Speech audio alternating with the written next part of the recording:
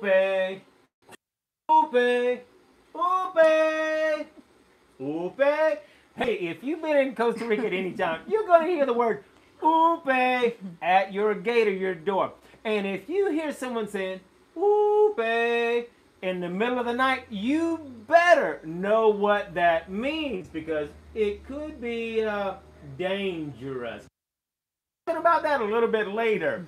First, well, this is my beautiful host, Rebecca, and we are live living in Costa Rica. And we're going to be answering all of your questions about living in Costa Rica. Are you considering moving to Costa Rica?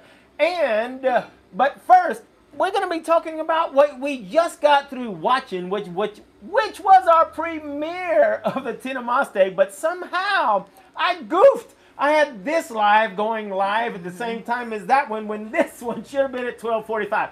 Hey, you got to experience Tico time, so there you go. You're welcome. You're welcome. So anyway, we just had the Hey, before we get too far in, make sure that we have audio. Yeah, go ahead, put some chats in there. Our history of the audio is not yeah, wonderful. Unfortunately, we sometimes have a lot of technical disasters and demons. I call them technical gremlins. But hey, can you guys hear us? And are we live? It looks like people says you're all good, so that's good. So fantastic.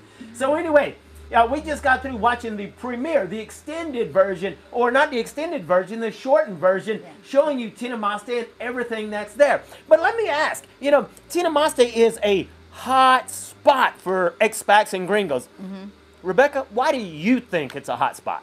For Tinamaste? Yeah. Well, the location. That's probably one of the... What's significant about the location? Because, I mean, I like San Isidro. Yeah, and the location is not even the primary thing, I think, because are beautiful. Tinamaste is the high altitude combined Number one, the high altitude, Yeah. which means cool temperatures. Right. What's the number cool two? temperatures combined with the location. Okay, so in we my got cool opinion. temperatures, but why is that location significant? Because you're right, like 30 minutes one way from San Isidro and 30 minutes the other way from the beach. So it's like... Absolutely. So number one, the location is perfect because like you said, hey, 30 minutes one way, you're right there at the beach. And so beach lovers love it, right? But they don't want to be in the heat of the beach. However, 30 minutes the other way, then you've got ease of shopping, especially now with the Walmart. So Tinamaste is absolutely a gringo hotspot and has been a gringo hotspot for years. But there is one con. If there was one con about that whole area, what would you say that disadvantage of living in Tinamaste would be? Oh, well, to me, it has too many clouds. It's cloudy a lot of the day, especially in rainy season. You know, it's sunny the morning and then it starts getting cloudy. So, but that's a little thing. But, you know, it's so high up that you just experience the clouds a lot. Yeah. So, and also we say 30 minutes one way and 30 minutes the other. That's kind of an estimate. It's actually less than that. Yeah, it's really less than that. But, you know, for me, I think the biggest con is if I was going to move to Tinamaste, well, I'm always looking for the best deal possible. But because there's a lot of expats, well, that in itself has brought the real estate prices higher than the norm, don't you think? Right. Well, I know they're asking a lot for land and houses and stuff. Now, what they actually sell for, that I'm not sure. But if you... Good point, right? Yeah, if you go and check the internet, it is, you know, supply and demand. There's a lot of demand for the area and... Everything is for sale in Costa Rica, and it's amazing how many things are for sale. And because it is, well, it's a buyer's market. So you absolutely can work a deal because everybody wants to sell their property, especially in Tinamaste because gringos have been there for so long. Well, these expats are ready to go home and live their last few years with their family, and they want to sell their property. And so a lot of them are taking some deep cuts, right? Some losses for their property. So I'm not saying take advantage of anybody, but you know, people are willing to take a loss so they can sell their property because they know there's just too many properties for sale. Right. There's a large increase in the supply. There's a lot of people starting to sell their properties. And you know, some have waterfalls, some have ocean views, some are just cattle fields. You know, that the land has been deforested to make room for cattle, Yeah. cattle grazing, and and I guess I don't care for that property that much. I like something with some trees on it and some water on it, Yeah. you know. But It there's is. lots of cattle land. I mean, Ticos are selling their entire farms. There may not be an ocean view, but there'll be water on Yeah. it. So let me pause you for a moment because I am seeing that a couple of folks saying that the audio is cutting out. So let me know, does it sound like the audio is cutting out just when Rebecca is talking, or does the audio cut out for me as well? If it seems like the audio is cutting out, maybe I just need to change the batteries in her mic. So please let me know. Is the audio cutting out just for me or just for Rebecca, or is it both of us? So I kind of know how to fix this problem, okay? But yeah, absolutely. It's okay again. Okay, they say it was just a short audio blip, so maybe everything is working good for now. Okay. So And of course, there was a diesel on the road right out there. yeah, well, it looks like it's back, so it says it's Okay. all better now. Great, thank you Okay. so much for the input. Yeah. So And you know, Tinamaste has been settled for many years. a long time, Yeah, right? a long time. Of course, by Ticos, but I'm talking about by foreigners. Tinamaste has been a hot spot. Whereas areas like Uvita and a little further down south, it's fairly new. You know, within like maybe the last 5 to 10 years, that area has been being developed. So I find that the properties that are for sale in Tinamaste, when the homesteads, you know, where there's houses, it's older properties.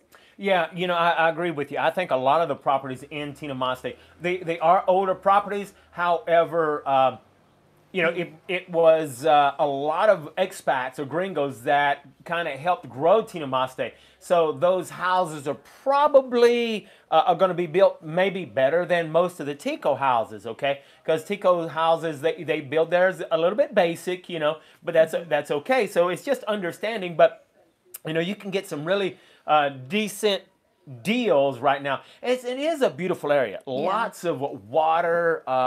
It's gorgeous area, gorgeous views. Yeah. You know, the views are just absolutely gorgeous. Yeah, So and the tour that we did, of course, it follows just the main road, and we went down maybe 2 or 3 offshoots, little Right. off roads.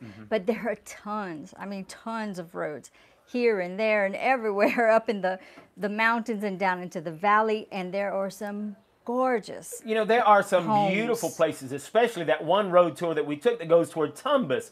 You know, there's a lot of cattle fields in there, and so it would be easy for you to buy a beautiful piece of property there and reforest it, plant some trees and stuff, and it would be absolutely gorgeous right there. So it just really all depends on your liking and what you want to put into it. Right, and we have noticed some developers buying up like maybe old farms and turning them into communities, you know, building houses. And I have to say, the newer houses that are being built, even by, you know, Tico families, they're modern and they're done nicely. They're really, really pretty. And we say that because we've rented, you know, we've stayed in a lot of older homes. You know, Older Tico style homes, yeah, right? and we call, you know, we say typical homes, but that's not, that's like the older style home, because the newer homes are really modern looking. So anyway, we're basing fact, it on some that's of right. the older You know, homes that we stay in. We often talk about the Tico style homes, and so I think here very soon I'm going to show you the difference between some of the Tico style homes that we typically stay in, because, you know, call me tight, call me cheap. We stay in some Tico style places to save money for where we're going. But man, they are some nice places, especially around here in Pedigroso. I was out for a walk the other day and Nikki and I, and saw some unbelievable houses that I'm going to show you. So if you want to live the Beverly Hillbillies lifestyle, you can definitely do it right here in Pedigroso. There's some fine houses here. It all depends on, well, how much money you have and how your style of living, right? Really all over Costa Rica. All over Costa Rica. But when we're talking to you guys, we're kind of talking to people that are coming here maybe to scout out, areas, and you're not wanting to spend a whole bunch of money just staying in an area to find out if you like it or not. That's right. We look at a lot of lower cost, lower end rental houses. Okay, now, but I got to pause for a moment because I've been teasing people in my emails about this really cool announcement, okay? And I mean, we really ought to tell them about it, don't you think? Well, yeah. Or should we wait? That's your style. Okay. We got a really cool announcement. All right. Like, tell them now. If you want to know the announcement, go ahead and tell me now. Give me a like. Give me some thumbs up because I can see there's 20 likes. And, oh, look, Marcus says, tell them now. Tell them. So, hey. Marcus has been helping us. Oh, look, I got people saying now. So, look, I see that there's 45 people watching right now. There's only 22 likes. Give us some likes. But I got, look at the comments now. Yes, spit it out, Alan. Okay, I got this really cool announcement. And I got to tell you that really, it's Marcus's fault. It's Marcus's fault. Well, who the heck is Marcus? Well, Marcus is one of the guys that's been watching us. He loves Costa Rica. He wants to come to Costa Rica. So Marcus, he contacted me and said, hey, Alan, you need a Facebook group. And, he says, I do this and I want to do more and more of it, and I do this for several businesses. So, hey, Marcus might be the guy that can help you as well. But Marcus has built us a Facebook group where you can join right now. Hey, you just simply go to facebook.com/groups/living-in-CR. Hey, the link is in the description below, so you can go to the description below. You can click on it, but if you are viewing from a TV and there is no description, just go to facebook.com/groups, groups is plural, /living-in-CR.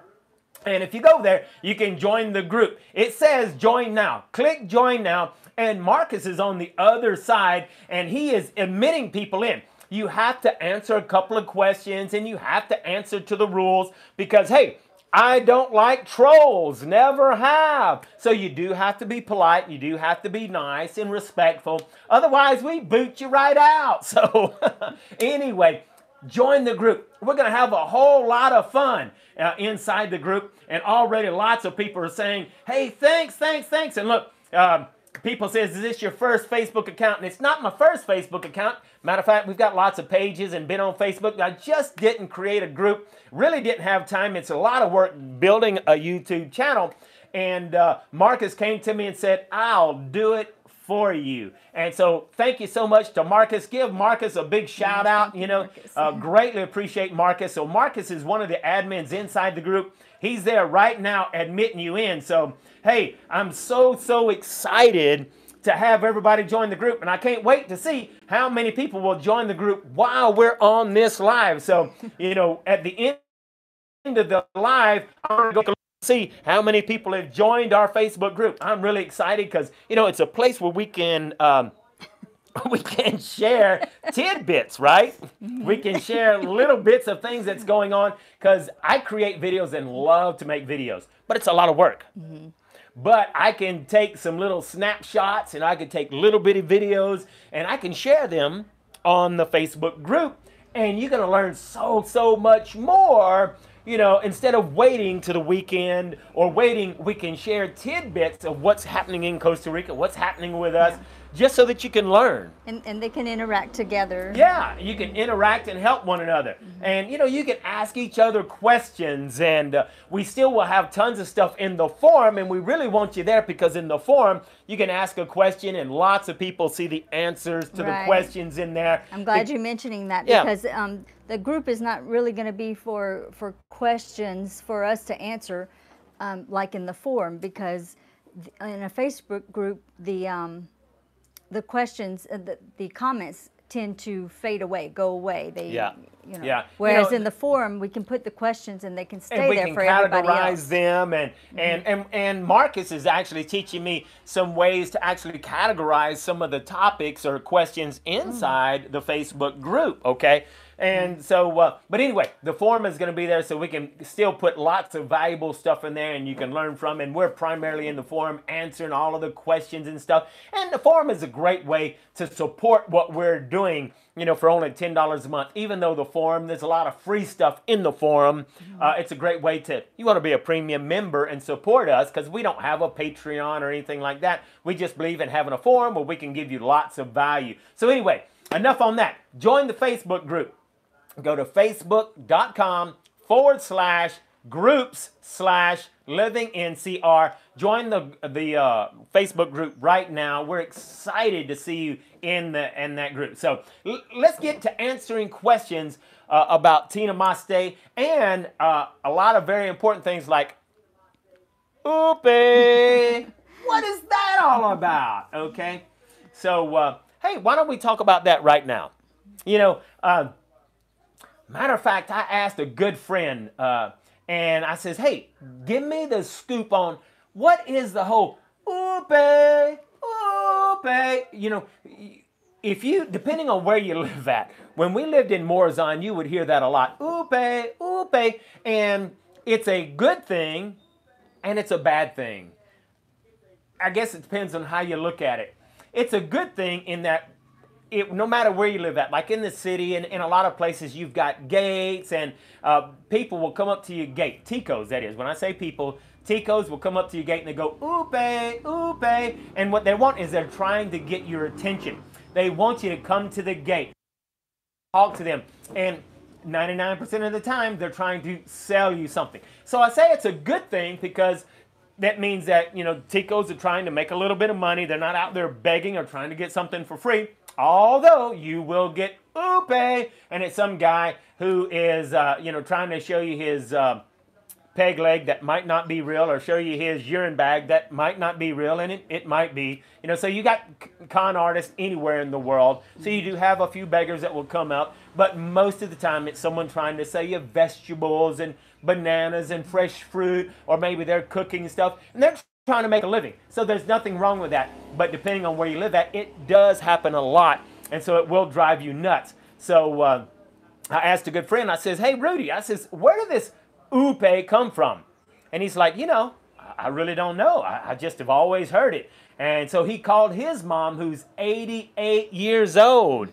And she's like, I don't know. It's just always happened. I always heard my folks say, Upe.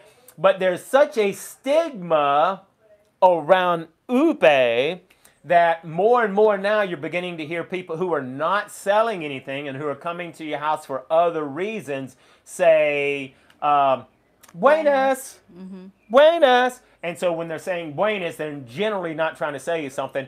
You know, they might be talking to you. But in one case, it's like the Jehovah Witnesses. I think they'll come by and they'll say buenas instead of Upe. And, you know, they're going to give you a track and talk to you about Jesus and church and stuff like that. You know, not a bad thing or anything. Yeah. And while I mentioned something here, do you want to go check? I hear an echo. I hear us playing. Oh, well, let me go check and see while you continue to talk to me. So I think Alan mentioned a little bit about why they're yelling at the gate. You know, most houses or a lot of houses have the fence and the gate. So it's not like they just can walk up to your door and ring the doorbell or knock on the doorbell. In fact, I don't know of any, I don't think we've stayed in any houses that had an actual doorbell. But that's the way of just standing at the gate and calling out. And something that Alan mentioned, he said, you know, it could be dangerous, is that we have found, I think twice this has happened to us, someone in the middle of the night, you know, because we'll get up with the animals and, you know, just different things wake us up, and in the middle of the night get up. And twice this has happened that someone will be outside by the gate, and when we see them, in fact, it was me one time, and then it happened to you just a few days ago. But you see them, and when you look at them, they go, Upe. Like, I think they're pretending that they were coming to inquire of you instead of you catching them looking around, lurking around at your gate. So anyway, that's, I think, what he meant when he was saying it could be dangerous. So, and I have run into a few Nicaraguans that were selling things. It's just a way, it's different here. In the United States, the days of the door-to-door salesman are gone. You just don't really see that anymore. Even Avon and different things have become where it's not door to door. Part of that is the danger, I think, of going door to door, plus the technology. But it's still prevalent here in Costa Rica. We've bought stuff, they'll pass with a little fruit and vegetable cart, and we'll buy some produce. We bought a little picnic table and chairs that someone was walking around and selling. But so, it's not that it's a bad thing. It's just different. And when you're not in the market to buy anything, it can be a little it can be a little annoying, yeah. Especially, for me, because I'm creating videos and I need it to be quiet. Yeah, or sometimes I'll be on the telephone with someone, and also they're very persistent. That's right. It's you can almost say, like you have to say no several times. If you, you'll hear "Upe," and I'll just like, Rebecca, just ignore them. And then 5 minutes later, it's like you have to go tell them to stop. Yeah. So, yeah. But I do find now that when we say no thank you, no gracias, they're very polite and just say, okay. It's just something that you need to be aware of. And like Rebecca said, just a couple of nights ago, I heard, I couldn't sleep. We're in the city, as you know. It was loud. It was noisy. The dog across the street was barking like crazy, and I couldn't sleep. So I just got up and decided to work. So I'm working, and it's now 3 o'clock in the morning, and Nikki is sitting out the door, and she barks. And so, of course, I get on to Nikki about barking so she didn't wake up the neighbors, so she stops immediately. But as soon as I open up the door to get on to her, because she had gone outside, well, then the guy at the gate goes, "Upe," and I'm like, no, it's 3 o'clock in the morning. I'm not coming to the gate to talk to you. But, "Upe" at 3 o'clock in the morning is not a good sign. No, and that's not the usual. That's not the usual. Normally, he was busted. He was busted scouting out the area, looking to see. Okay, so...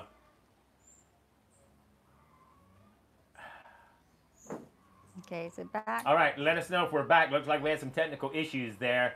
It was buffering, so who knows? We had an internet issue there. And we have super fast internet now. Yeah, all right. That's why we're doing our lives at our new rental. Yeah, so anyway, it looks like we're back and it looks like we're good to go. So anyway, great. So anyway, it's just important to know if you get an "Upe" in the middle of the night, that's not a good sign. And it's important that you do respond loud and clear so that they know somebody is home, and don't be stealing my tennis shoes outside my door. So anyway, that's the deal on that. So hey, we want to answer all of your questions. Are you considering coming to Costa Rica? What's it like living in Costa Rica? Hey, you got questions about Tinamaste. Now you know why Tinamaste is such a beautiful place and the pros and cons about it. We want to answer your questions. So I'm going to scan through here and look at some of these questions because we want to answer all of your questions. But more importantly, we want you to join our live Facebook group because I just looked at it. And man, I am just amazed already. In our Facebook group, we got 21 people. Woohoo! So hey, join the Facebook group. We're excited to have you there. Awesome. Take a moment to introduce yourself there. So we're excited. But hey, you got lots of people who are on their way back. John Way says, hey, Starlink is going to fix all that. And I'm really hoping so. I hope I hear from them real soon because we're having a serious challenge with trying to get internet where we're going. Hey, we're going to get it there, but it's a matter of time. So I'm hoping that's going to be resolved real soon, I hope. But anyway, hey, put your questions in the comments right now. What questions, what concerns? Because, there are some people that are saying, I've done a little bit of the checking, and it's just not worth going to Costa Rica anymore. They're borrowing all this money from the IMF. They're broke. The taxes are crazy high with the new 13% tax. It just doesn't look like it's beneficial. What's the deal? And so, really to give you the deal on that is, hey, it's true that they are trying to borrow money from the IMF. I think they're trying to borrow 1.9 trillion dollars. And Are you that's a lot of money. sure? That's a lot of That's money. that's a lot of money. They're Maybe you trying got to. that number I wrong. don't think it's wrong. I think it's 1.9 Really? trillion. I'm not 100% certain on that. I don't think I've ever been wrong, but I think I could be mistaken. Anyway, but they're borrowing a lot of money. It hasn't been approved yet and won't get approved until June. But the fact is Costa Rica has been broke. They've been broke for many, many years. And unless they do something, that's not going to change anytime soon. And they've been broke for many, many, many, many years because of bad decisions that the government has made on high pensions and salaries.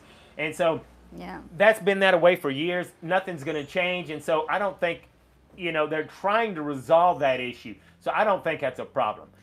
Well, what I think is different about the current situation and the borrowing of the funds is that the lenders are asking for specifics. I lied. And what? It wasn't trillion. It was billion. I Okay. said billion. You just heard wrong. It was billion. So, but they're asking Costa Rica to put down in laws proof of ways that they're going to be able to pay this money back. How are they going to pay this? We'll loan you this money, but you got to do a few things to pay it back. Right. I mean, come on, any bank does that, right? Of course, right. And so the strategies that they're having to come up with, the financial strategies, have to do with taxes and maybe changing things for foreigners. Taxing income that they haven't taxed in the past. So all these things are coming up that aren't pleasant for anybody. But, they have to do something. You can't just keep borrowing money and paying it off with the next loan. So they've been doing that for a long time. So. Indeed. Now, got a question here. That M. Rodden says, well, what town has good internet service? Because my husband works from home and my kids have school online. And, that's a good question. Now, almost any town that you move into, so long that town is not in the middle of nowhere, almost any town actually has internet, okay? It's the speed and the reliability that's right. the issue. And they have installed fiber optic in many, many, many places. So it is getting better and better. In fact, we see the lines. The lines are being run all over the place, but they're not actually running the service to houses, right now. Just yet. They're doing the groundwork for the fiber They're laying optic. the foundation. They got, like Rebecca said, lines are going up everywhere. And there's one place that we saw they installed some new lines. Been there for months, and we're trying to get internet at that particular place, okay? But there are some little bitty towns that are out in the middle of nowhere. They have internet, but like they're out of ports. Because with the whole COVID situation, more and more people are working from home, which means more and more people who didn't have internet before are getting internet. Well, it's places where only EC or Colby has internet, government owned, and they're not concerned with losing money or making money. So they're not installing more ports for people to plug into. Right. And didn't you find out that how far is it? How many meters from the road do they go, and then after that they won't extend service? So it really just all depends on, like, if the line is there. If there is a regular, what's called a copper line, it's called ADSL internet line. If you are 400 meters away from that ADSL line, they won't give you internet. And if that ADSL line is, so far away from the main hookup. So that's why if you're in town and you're within, 2 or 3 kilometers, you can normally get internet if you're 2 or 3 kilometers from the main hookup. But if you're further away from that, well, then you may not get internet, which means you now have to try to get wireless internet from like Colby, from Claro. Well, even Colby has wireless internet, or you got to get a private entrepreneur. So you can get some decent internet from several different places. So working from home is not a problem. We've been working from home since we've been here, and we live mostly in remote areas. Right. You just have some challenges. I think the main thing is if you do get a good speed, or even buying from an entrepreneur, a private person reselling the internet, they're buying the internet from Costa Rica, from Colby. And the problem is that the sharing and the infrastructure, trees will fall, things will happen, and it's just part of it. Whereas in the U.S., there are a lot of places that the internet hardly ever goes out, but here it's kind of a I wouldn't. It doesn't go out every day, but no, it doesn't go out every day. But it will blink, and so it has to restart, and it's just not as stable. But you can pretty much, if you're working online, hey, you're not going to have a problem. Really, it's just headaches. That you got to put up with. But you can overcome, and the beauty of the country and the peace and the tranquility far outweighs. So, like the last place we were at before this place, we were 800 meters from the road, and they only went 400 meters. And so we couldn't get regular internet, which would have been way cheaper than having to pay $105 for very slow internet. Right. So now another question here, Tim asked, well, how's the COVID pandemic in Costa Rica? And Costa Rica has really done a fabulous job, in my opinion, on how they've handled the whole COVID situation. Presently, at the moment, COVID has actually the number of cases have spiked a little bit, and so COVID has re-implemented some of the restrictions, driving restrictions and things like that. They're kind of coming back on the number of people inside restaurants and churches and bars and things like that. In other words, they're responding to the higher numbers. So what I can say is that overall, Costa Rica has done a phenomenal job and has been than a lot of places worldwide. And as of now, you are not required to have a negative COVID test to come into Costa Rica. You do have to have the proof of health insurance, travel insurance that covers if you were to get COVID. The Caja system, that's the security, the social medical system, is having some difficulties right now. They have a lot of cases, so it's it's unexpected because the numbers had gone way down. We thought that it was totally out. And so we really don't know why it has spiked. Now just from my own opinion, I don't know how much truth that is or how much that is, news trying to push people for more vaccines. We don't know all the truth to the matter is.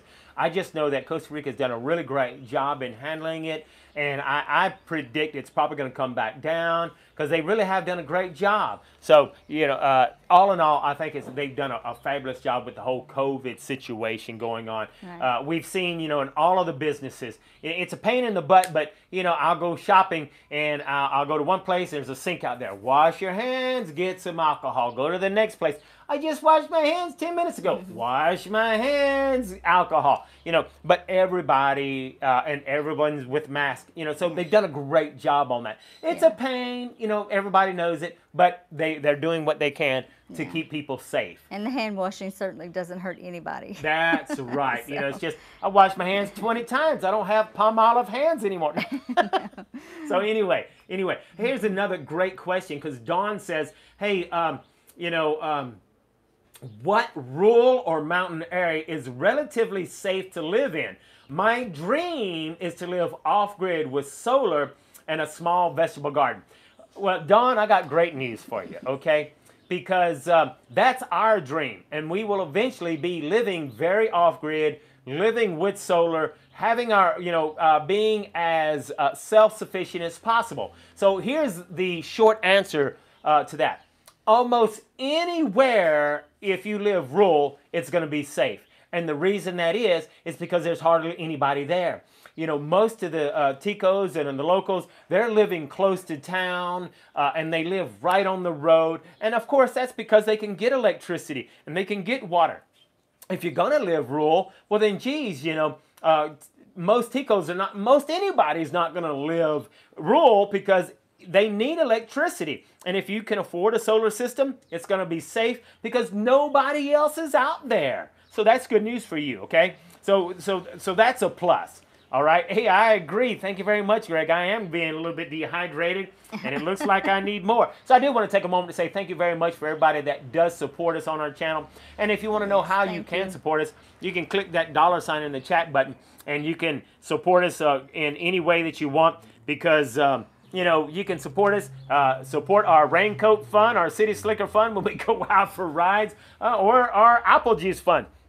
Rebecca, her water is very expensive. So anyway, the water is so good here. The water is extremely good here, you know, in most cases, especially if you live in the rural areas. So anyway, I hope that answers your question, Dawn. If you're in a rural area, almost anywhere is going to be safe, okay? Yeah, I don't know how I would pick. I mean, we already knew where we wanted to be because of other extenuating circumstances. Yeah, we found out where we wanted to be in the first month that we was here. Yeah. And I just call that favor. And we've been all over the place in Costa Rica and comparing everything to where we want to be at. And while we have found some really nice places, we haven't found anything better than where we're going to go at. I hope very, very, very soon. I just got to get that last step, and that's the internet there. Yeah. But if we were just coming here and trying to decide, oh my goodness, there's so many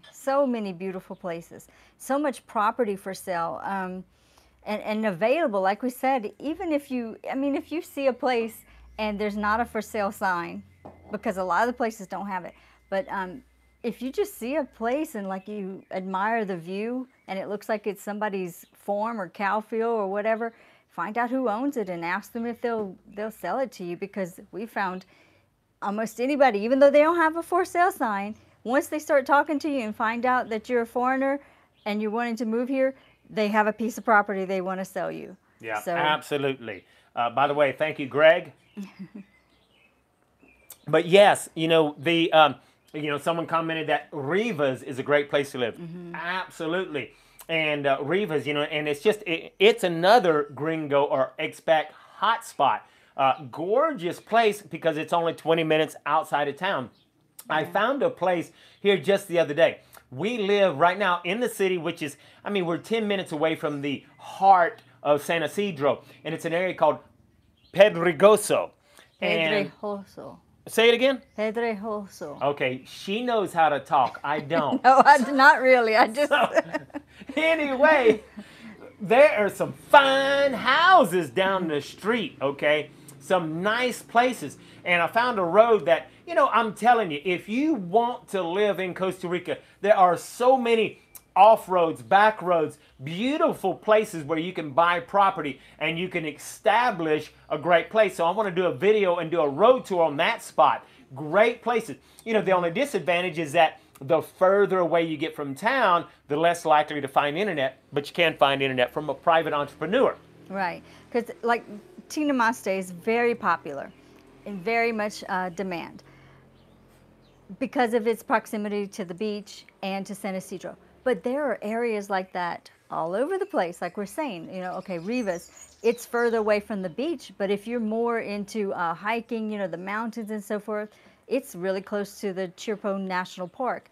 And the little roads that go out from there that nobody knows about, you know, but then you deal with the condition of the roads. Mm-hmm. Like you were saying, you deal with electricity maybe not going that far out, or the internet not going that far out. But I'm telling you, we rode down the place that you're talking about, and what did we see? Wow. What did you spot? I saw a stinking internet port and fiber internet down that road. Yeah. I'm like, he was like, what?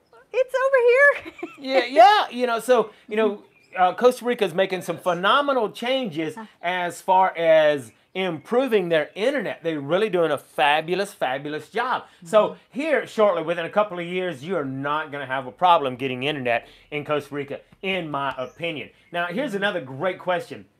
You know, George says, hey, what about border runs? Hey, you know, border runs can be a pain in the butt, but it's something you have to live with until you get your residency. So George says, you know, do you have to bring US dollars for cash to pay for the fees, or will colonas work? I use colonas for almost everything. Big tip right here. If you're taking notes, big tip. no matter what country you're in.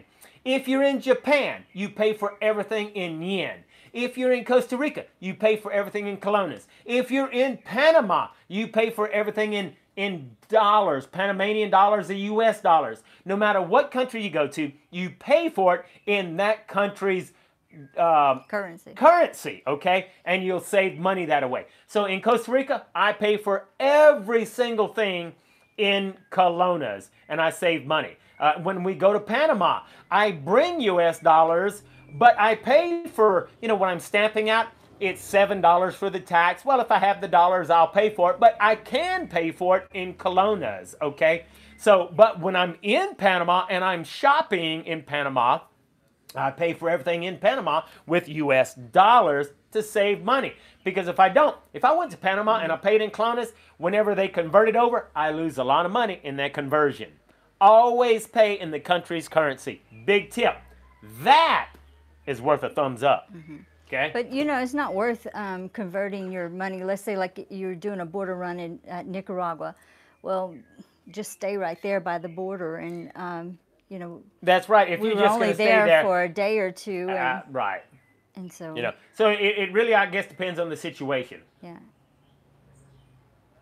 Now, George says, he's heard that when you pay fees to enter Nicaragua, you need US dollars. Now, I've gone into Nicaragua before, and yeah, they didn't require US they didn't dollars. require it. A lot of places, even in Costa Rica, they want you to pay in dollars. Why? Well, because they're going to con you. The dollar is worth way more than the colones, okay? And I always tell them, look, I don't have US dollars. I might be American, but all of my money is in colones. How much is it in colones, okay? So, people always try to con you. The last place I rented, the guy said, well, hey, it's $200. I was like, no, I might be American, but I'm in Costa Rica, so I spend colones. How much is it in colones? He wanted $200. Is that $100,000 in colones? He said, agreed, and I said, okay, I'll pay you 100,000 colones every month. Always, always, always. Let me say that again. Always negotiate the purchase in colones. You will save money. Right. And if you can pay cash, sometimes you save money at That's right. the different stores. But I was thinking about, he's asking about the border. The border runs have been some of the places that have seen potential conning the most. Yeah. Because when we first got here, if it would have been just me, because I can be very naive and gullible, not so much anymore, but if Alan wouldn't have been with me, I would have fallen for so many cons because they're so convincing, and and I didn't know. But you go up there, they tell you you have to have this and you need to have that, and come, I'll help you, and it can be a frightening and intimidating experience. So you just really, before you go do your border run, there's plenty of information on the internet. There's plenty of chat groups, the U.S. Embassy website. Get the facts, and that way you don't feel you're not uninformed, or that you might fall for some of these schemes, because I tell you, they can be very convincing. And That's right. They tell you have to have this. You got to have this. You got to have that. I'll get you in and out real quick. Yeah, and all it's going to cost you is $100. Yeah, they act like your best friend. That's right. And I'm don't gonna help fall you. for it. I'm going to help you out for free. Yeah, let me take you. But they're really looking for money. You do not need the assistance of anyone to stamp in and out. You can go to the people yourself, and you don't need someone's help. Yeah. Okay, so let me pause for a moment, because I see that we have a lot of people on right now. So I just want to real quick make the announcement again that, we got something really cool that we want to announce. And since there's a whole lot of people here right now, we got a new Facebook group that is going live right now. Marcus is helping us. Go join our Facebook group right now. I just put the URL and the link inside the chat box. And if you can't see the chat box, it's simply go to facebook.com/groups. That's plural. Facebook.com/groups. FacebookGroup.com/LivingInCR. So join our Facebook group right now. Marcus is over there, and he's approving people. In order to get approved, you do have to answer a few quick questions, and you have to agree to all rules that says that you're not going to be a troll, you're not going to be rude, and you're not going to be a turd, because, you know, we just flush turds. So anyway, you got to be nice. You got to have fun in the group. That's right. You got to have fun. We believe in having a good time, sharing good information. So go to the Facebook group right now. Join. We greatly, greatly appreciate you. Lots of people are joining, but I wanted to make that announcement real quick. And let's get back to the question. So like Rebecca said, you don't need help stamping out when you go to the border. And another quick question, because Brian says, well, hey, look, we're going to be there for about 13 days. How much money should we bring? And, you know, look, Brian, whenever you do come, you don't have to have a lot of cash. Matter of fact, I probably wouldn't bring any more than $100 in cash, but I would have enough cash that I could go to a bank and I could convert it over into Kelowna so that you can save a ton of money. So, good question. Yeah, you know, now some restaurants in touristy areas don't take anything, you know, they only take cash. So whether it's Kelownas or dollars, you know, you can't use your debit card or credit card. But that's few places. But still, take notice before you sit down and order your food. Kind of look around or ask, you know, if you don't have a lot of cash on you, make sure that they do take the credit card. That's right, because some places don't take a credit card, okay? And their signs aren't very big. You know, in fact, there'll be signs all over the wall, very, you know, just a conglomerate of signs, and a little bitty sign that says, no credit card, cash only. Right. So you do, and you have to understand that's because it does cost them a whole lot of money to take credit cards and credit card fees and stuff. So some people just simply take cash. So you do need to be aware of that. But you know, if I was coming here for 2 weeks, okay, if you was coming here for 2 weeks, how much money would you allocate so that you could have a good time here for 2 weeks? What do you mean, to spend or just to have just, the cash? just to spend, not just cash, but let's just say in dollars. If I was coming here for 2 weeks, how much money would you spend for 2 weeks just on a reconnaissance mission just to check out Costa Rica? Well, gosh, that all depends. I mean, okay, if you want to go do any kind of excursion, the excursions are anywhere from excursions 50 could be expensive, to but let's say 150. we're not going to do excursions because we're on a reconnaissance mission to find out where I want to live at. I'm not coming here to vacation. I'm coming here to say, where do I want to live? And I'm checking out places to live. I'd have to sit down with pen and paper to try to figure that out. She's an accountant, so I'll tell you, for me, $2,000, I could probably do it on $1,000 in 2 weeks, because all I need is, you know, I'm going to stay in some in some Airbnbs, which can be very cheap. I need a little bit of food, but I'm gonna go to Walmart and I'm gonna cook a lot of my own stuff. But I can go to the restaurants and try out food. On $1,000 to $2,000 for 2 weeks, you can have a good reconnaissance mission and find out, you know, what some good areas. Okay, now but that's excluding a rental vehicle though, because the rental vehicles can be very expensive. You know, you're saying that, but you're right. You're right, because we live on. You know, we have a budget. We live on $1,000. Of course, anytime we go do anything extra, that's coming out of our savings. That's above the budget. But if, you know, we have our own vehicle and stuff, and there or Uber, you know, Uber drivers here. There are taxis, so you don't have to, and the bus. So you don't have to rent a car, but it sure makes it a lot easier and nicer to go see, especially if you're going to go see houses that are for rent or for sale, because a lot of them, if you're looking to kind of, you know, be out and away from people, four-wheel drives are necessary, and not all taxis or Ubers have four-wheel drive. You know, and you know, I'm glad you brought that up. She brought something up accidentally. You know, you can get an Uber, and I highly suggest, if you come here, make sure that you download the Uber app onto your phone, because taxis can be expensive, and taxis can con you, okay? And they can set their own rate. But with an Uber, you can get an Uber, and hey, we use Uber right here in the city. You know, our vehicle's been in the shop, and so we just get on the app and we use Uber, and man, you can get an Uber cheap, you know, and you can go all over the place, and you know how much it's going to be before you ever get that Uber, okay? So, you know, use it. Now, Uber's not available in a lot of remote, small areas, but it's getting more and more popular. That's true. It's not available like when we lived. Yeah, when we lived in San Vito, when we lived, there's some smaller towns, they didn't have Uber, but Uber is becoming more and more popular. So download the Uber app and use Uber instead of the regular taxis. You'll save a ton of money. Okay? Because I don't know how many times I've gotten out of the airport and the taxi's like, taxi, taxi, taxi, taxi. Oh, gringo, gonna make a lot of money. Only $300,000. I'll take you home. Anyway, use an Uber. You'll save a lot of money. Okay? So, anyway, and make sure that you download Waze. And Marcus just gave me an update. He says, hey, there's a lot of people. I think he said already 25 people that's joined the Facebook group. Great. So join the Facebook group, facebook.com/groups living in CR, and join a group, okay? So I hope I answered that question. Oh, look, it is sometimes challenging. And someone said, how much is it for a decent used vehicle? Hey, surprisingly, I mean, when we bought our vehicle, 20 years old, cost us $4,000, wasn't it? Mm-hmm. So you will pay a lot of money for a used vehicle. But I have to say that the used vehicles here are not nearly as worn out as the used vehicles you might have in the United States. In the United States, I used to think any vehicle over 100,000 miles was no good. And that's because you drive it so fast in the United States.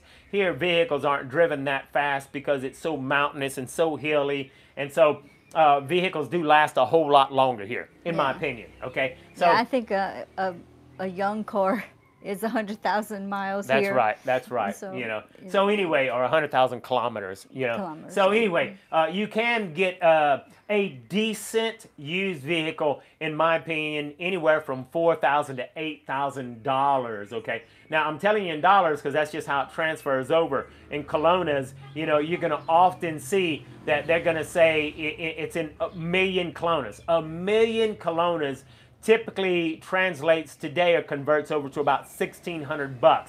So you'll often see a used vehicle that might be 3 million colonas, which is going to be, around 5,000, anywhere from 3 million to 6 million colonas for a used vehicle. So that just gives you an idea. But so that you have a better understanding, hey, you can buy a dependable used vehicle anywhere from about $4,000 to $6,000, $8,000 for a used vehicle, okay? I'll give you an idea. And I've noticed in San Isidro a lot more new used car dealerships. So right off the main highway, there's several of them. When we first got here, there were very few used car dealerships anywhere, except for in San Jose and the metropolitan area. Now, let me bring up something real quick here, because Greg put in a comment, and he says you might want to bring a box of mini, candy bars to tip people with, because they don't have a good selection in candy bars in Costa Rica. And I always bring lots, he always brings lots, and it's a nice way to get a stronger bar drink. And that's a good tip. But as we're talking about tips, in Costa Rica, something that you need to know about. In the United States, we've been tipping all the time, and it's kind of considered rude if you don't tip your waitress, even if you've had bad service. Really? What's up with that? Anyway, in Costa Rica, the tip is automatically applied to your bill. So regardless of whether you get good service, bad service, and no service at all, you're going to pay a tip, which is normally around anywhere from 10 to 20%. And I think it's generally 20%, isn't it? I'm not 100% sure on that. So the tip is going to automatically be included. So you don't have to put a tip on the table. And really, you should not put any additional tip down there because they're doing their job. It's not the norm in Costa Rica to tip in Costa Rica. It's not the norm, and you should never, ever try to change the norm in any country, okay? And in a lot of countries, it's considered rude that you tip someone for practically doing their job. And in Costa Rica, they put it on the receipt, so you're going to pay a tip regardless, okay? So, but hey, I agree with Greg there. If you want to bring some candy bars to tip and get stronger bar drinks, hey, go for it. Matter of fact, I've heard some people who, when they're going for border runs, they'd go out in a Panamanian, they would buy the little bitty things of alcohol, and they would give it to the guy when they're checking in. Maybe kind of grease the wheels on stamping in and out of the country. Hey, maybe it worked for him. I don't know. We But never anyway, tried to do that. I never tried to do that. So just a thought, okay? All right. So lots of great comments and input. So I'm going to scroll through here. Rebecca, you keep them company while I'm looking at some of these questions and comments here, okay? Well, I'll say something about the candy bars. It's quite warm here. Of course, it's Costa Rica. And most grocery stores, I don't know that I've been in a grocery store that's air conditioned. Most of them are open air. And maybe, I don't know, maybe Walmart has air conditioning. But anyway, most of them are open air and just have big fans. So you will see candy bars in little coolers, just like you would go to buy a soda, you know, a drink or a cold beer in the freezer, the cooler section. They have little tiny coolers for the candy bars. So that's just something that I thought was, you know, odd. It's like, man, it's that warm that your candy bars will melt. Yeah, well, you know, a very interesting thing, because like you said, you know, in most of the little bitty stores, they don't have air conditioning, and so the candy bars are melting, and they don't have a big candy selection. But, you know, what is very interesting is that in the United States, no matter where you go to in a convenience store, there's candy and gum everywhere. That is not typical in Costa Rica. There's not a good selection of gum either. No, I mean, you can go into a little pulperia, and it's called pulperia if I'm pronouncing that right, and it's a little bitty mom and pop convenience store, and there won't be a bit of candy in that thing, okay? And why? Because a lot of that candy is going to melt. But some candy is really not meltable, but you won't find gum. You just don't see that kind of stuff. It's a big extra. Yeah, it is a huge extra. It's a luxury kind of thing. So, you know, you'll see a lot of chips and plantain chips and stuff like that, but you don't see candy and you don't see gum. So, you know, like Rebecca, you know, likes to chew gum. I like to chew gum once in a while. You go to the pulperia, there is no gum, okay? Yeah. So the bigger stores have gum, but they still don't have a large selection. Right, it's a cultural difference here, okay? Big cultural difference. And that's one of the things that I will be posting on our new Facebook group, is I can create these little bitty short videos, and I can kind of explain some of the cultural differences, kind of giving you an idea of why it's like this and why it's like that, giving you cultural differences, you know, just kind of get you prepared for when you come into Costa Rica. Okay? Great questions.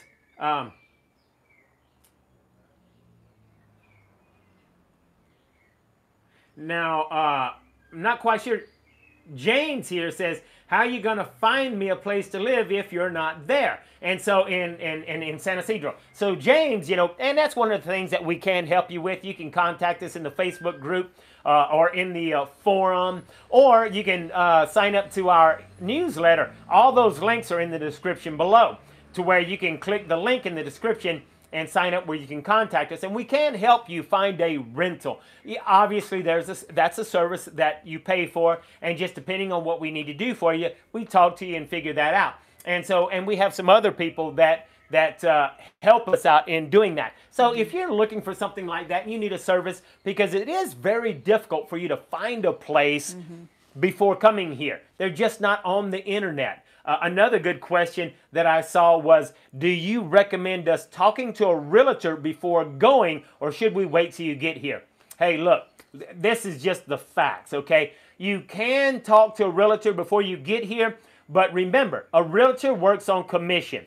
Let's pretend I'm a realtor and you are a gringo with a lot of money. Do you think I'm going to show you a place that is going to be $100,000, or am I going to show you a place that's $500,000 and I'm working on commission? Duh. I want to make a big commission, so I'm going to show you the expensive place, when in reality, if you come down here and you got boots on the ground, you're going to find the exact same type of property for half the money. Okay, so hey, realtors are there to make money. They're not your friend, okay? So I suggest making sure you come to Costa Rica. It never hurts to talk to a realtor, but come to Costa Rica and you can save thousands upon thousands of dollars by looking around and finding places, you know, making contacts yourself. A little more work, but hey, and look, not all realtors are bad. There are some realtors that will definitely help you when you tell them, this is my budget, okay? Right. There are realtors that or recommended. Like if you get into any of these chat groups or what else, just people ask somebody to recommend a realtor to you, because they're not all, you know, out to just make the money. So there Yeah. are some good ones out there Yeah, that there will, are. you tell Yeah. them your need. And my recommendation is start from the United States if you can. I mean, start from your home country if you can. Find somebody to talk to and just to get a feel. We did that before coming here, and so we at least had an initial place to stay. We only stayed at that place for 1 month, but we arrived in this country already having made A rental, right? yeah. Because we didn't have anyone to help us find a rental. And in reality, we paid way too much for that furnished rental, which is renting out a whole lot cheaper now because we got the gringo price. We did. However, we arrived in this country not knowing anyone, not having any connections except the realtor. And so, you know, he helped us with, you know, going to look at other places. You know, he took us the next morning to the place that we were renting, and then he continued to work with us to show us other places that were available. That's right. So it's not all bad. It can be a good thing. And you have to keep in mind, if a realtor is going to show you, obviously the price has to go up so he can get a commission. It's only fair, right? You're paying for that service. And so you don't have to stay there forever. I mean, right. we paid a high price for the first month that we were here. And That's then right. after that, we looked for something. Now, Janelle asked a really good question, and she says, is it true that there are no addresses in Costa Rica, so you're not able to get mail, etc.? True and not true. Absolutely, there is no 911 addresses that you might be used to in your country. You know, the address system here, you know, is I live 50 meters east of the post office, turn right at the giant mango tree that has a dog chained to it, okay? And our house is the first white house on the left. That is an actual address here in Costa Rica, okay? However, if the post office moves, which it has happened, then did your address just change? So, no, there are no 911 address systems here. However, you can get mail, and what I would advise is that there are what's called the corral or the post office in Costa Rica. They do have very few post office boxes that you can rent, and they will give you an address, and you can put all your mail in there. Most Costa Ricans don't get mail, and so they don't have a need for a post office box. But yes, you can go to the local post office. You can rent a post office box. They will put your mail in there. And they even say that, you know, if you get a package, we'll put a little slip in there and we'll call you. I've never gotten a call, okay? So We always have to go check. you always have to go check. And then I would go check, and there wouldn't be a pink slip in there, but they would recognize me and they'd say, oh, wait, you got a package. Why didn't you put the slip in there? That's Costa Rica. So it's just something to know, but yes, you can get mail, okay? Yeah, but the mail system is quite different from the United States. You know, in the U.S., the mail passes, you know, delivers mail almost every day except Sundays, and I think it's changed now. Some places are closed on Saturdays and so forth. But here, they have a little guy on a motorcycle that he doesn't go every day. No. I mean, we just see him every now and then, and it's like that in the rural areas for sure. I hardly ever see somebody delivering mail. That's So right. I don't know ever. what the rules are as to what piece of mail actually ever gets delivered. You know, I think, I don't know this for factual, but I think the guy that delivers mail delivers it to businesses, but I'm not 100% certain on that, okay? So I don't know who gets delivered mail and who doesn't. When we stayed at that house sitting in Carmona, They would, got their every mail. now and then their mail would come, maybe once every 2 weeks. The little guy on the motorcycle would come by, toot his horn and at the gate and go out and get the mail. You know, that's a good question because Sandra says, well, what happens in the case of an emergency? You know, can the ambulance find you? What if you have a heart attack? Well, that's a good question. I have read an article recently that they are working on trying to get better addresses because they said that the fire department and the ambulance services have a hard time.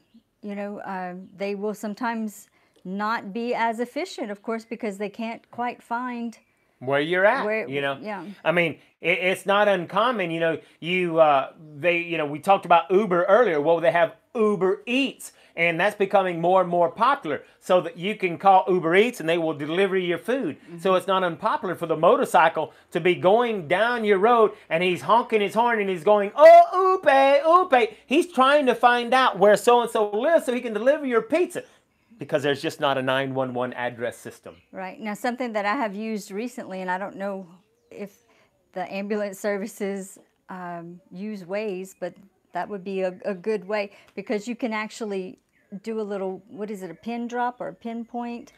Yeah, you can send your location. Send your location, yeah.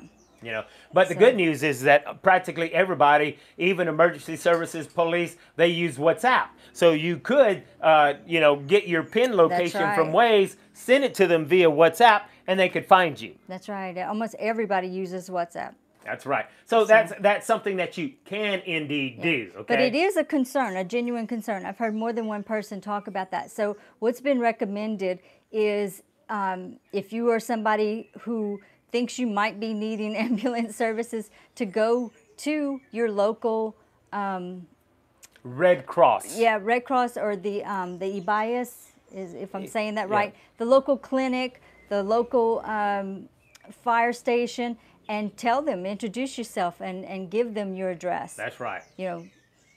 That's right. So. Because, and so, if you're older, it's probably good for you to live closer by, or like Rebecca says, go introduce yourself so they know, and let them know where you live at, If you're pregnant, give them all that information. Anything, probably anybody. And it's also suggested that when you come here to live, to register at the embassy, the United States Embassy. Oh, yeah, that's always very advisable to register at the embassy. Let them know that you're here, your location. If your location changes, notify them. It's just a good idea. And Sinzinski says, another way is that you can use the Waze app and take a photo of where you're at and forward it to the person that's needing to find your address. Right. And with the Waze app, you're practically sending your location, which makes it easy. And I can say we have never been certain of what our address is if we're just coming up with it. Like somebody would ask us, and we don't know. We're having to say, turn at the greenhouse, next to the big tree. But the way that you can find out the official address that maybe the ambulance service and the police would recognize is off of your electric bill or your internet bill. They have to put something. In fact, when you go to get service... Yeah, but wait there, because even when we've had to do that, they've asked me what my address was, but then and we put would it get on there. We'd get it from whoever was renting before. Well, but there's several times they're getting it from someone, and it's not an official address because, Yeah, I said official. That's a loose term. It's not really official. It's just we try to find out from neighbors, like, what are they using, or from the people who were renting before, what address did you use? It's something to think about when you first arrive at a place. Try to get the official address that will be recognized. So. So you just have to understand, and we're used to saying turn left at this house, and here they're used to saying turn west, turn east, go north. That's right. They don't even use left and right. That's right. So it does make it a little bit difficult. Okay. So it's just things for note. James says, well, how's the weather today? And it is the rainy season. Rainy season started early, but the weather today has been really nice. In San Ysidro, we're right in the heart of San Ysidro. The weather is fairly nice. Kind of stays pretty consistent. It never gets too hot, never gets too cold. And today we're very fortunate that it's not raining on us. Yeah, I'd say the weather is the biggest draw for me. That continual temperature, and you can just enjoy the outdoors, year round. So. Yeah. Now, Lachey says, what's the best way to find a property short term for a couple of months? That is a good question. and a lot of ways. Now, if you go to our forum and you can join the forum for free, there is a place in there where there's a PDF and you can download, and it has links to a lot of the real estate places that we use. But a quick way is to actually go to Airbnb. And if you go to Airbnb, there you'll find places that are Airbnbs. That's how Rebecca found this place. No, this one was Oh, actually that's right. I was on another one. Yeah. But she did look on But Airbnb. we did find 3 places that we narrowed it down to, and 2 were from Airbnb, and the other was from, can't pronounce it, Incartuda or something, yeah. But anyway, those websites are in the forum, and we did find this house off of a website that we have listed in the forum. That's so. right. That's right. So, but you can check Airbnb, and these people will rent, a month at a time in short term. So that's a quick way to find a short term rental. Yeah, I would definitely use Airbnb for if your initial coming to stay, because you can pay. You don't have to worry about the currency exchange or anything like that.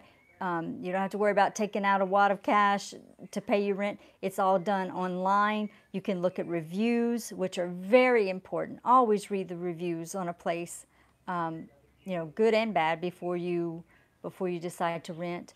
A lot of people, they're already used to foreigners, so a lot of them speak foreign languages, and I don't know, I think Airbnb is just the way to go to start off, for sure. Yeah, to start off to find something. Now, Craig asked a really good question. He says, now you mentioned always pay in the local currency.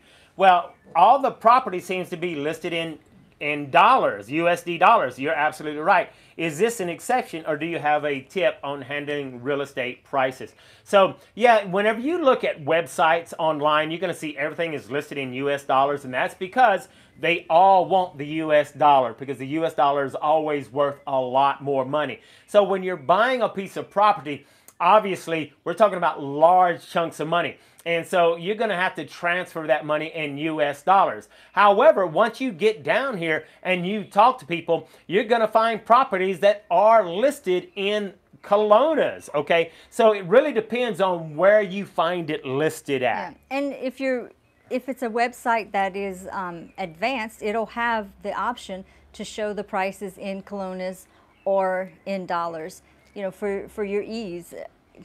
Most of the time when I'm looking, I put it in dollars so that I can tell right off. So because you're more familiar with what it's going to cost is going to be. Yeah, I don't have to do the calculation. Here's something that you do need to understand.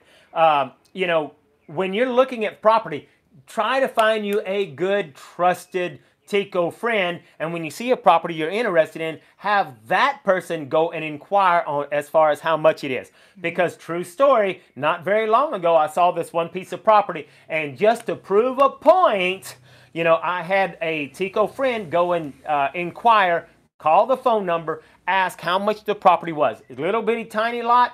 They wanted 8 million colonas. 8 million colonas, just loosely converted over, was about 8 million, was about $15,000 to $16,000 for this tiny lot. Well, I waited about 3 days. I turned around and contacted the exact same person, exact same phone number, and they quoted me a price, since I'm gringo, $9 million. So, hey, just for being gringo, I get to pay $2,000 extra. Woohoo! Thank you. So and that's happened to other people too. It's not just us saying that. No, it's not just us. So it happens a lot. So you do want to be very, very careful. So yes, you're going to find properties that are listed in colonas, but if it's online, most of the time it's going to be listed in dollars. So you just have to understand, and even if it's listed in dollars, and if you're here and your money is in colonas or you withdraw it in colonas, you just have to say, okay, all right, you want, just for ease, you want $10,000. Tell me what that is in colonas so I can pay you in colonas. And they'll convert it at that today's rate. Yeah, and tourist areas are used to renting to foreigners. So they list their things in dollars. So it's not that it's that they're trying to rip you off or anything. That's just who their customers usually are. So they, of course, are going to tell you, it's $600 a month versus giving you the colonna rate. But what we usually end up renting is not in the touristy areas. We rent from individuals, you know, people that maybe they're renting us their grandmother's house. You know, she passed away, and so now this house is available. It's empty, you know, or they've built a house on a piece of property that they have for the purpose of making some rental income. So those type of situations, you know, we can bargain, we can deal with them and ask to pay in colones instead of the dollar amount. In fact, the house that we lived in before this one, he initially gave Alan a dollar amount, and Alan said, no, I want to pay you in colones. And so he gave a colones amount, which turned out to greatly be in our favor because the colonna rate has dropped drastically. So that's a sad thing for the Ticos and for Costa Rica, but for us it was, you know, financially it was a good thing that we were paying in colones and not in dollars. So you can't necessarily insist in some situations, but it doesn't hurt to ask, you know, to try to find out. So I don't know where Alan has gone, but let me see if I can find another question. Let's see.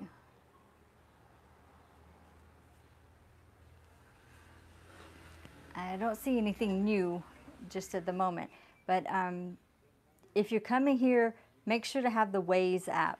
I wish we would have had it when we first got here, because it is used by everybody, and it is an amazing app for getting around, because there's so many streets that are one ways and they're not marked, or you know, they don't form a block. You think you'll just go this way and catch the street, and that's not the case.